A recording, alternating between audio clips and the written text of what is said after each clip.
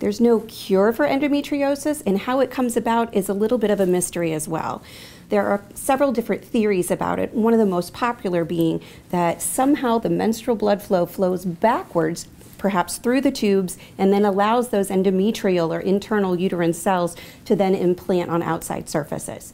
That's probably the leading cause that we can identify to date, but there are several other more complicated ones. Another cause may have something to do with very immature cells that are forming when we're just developing as a fetus in utero, and those cells get dropped off at locations in the pelvis and in the abdomen along the way, but don't develop into endometrial cells until much, much later when a woman is an adult and has started her periods. So we don't really have a 100% answer on how endometriosis comes about, but at least we've got great options on how to treat it.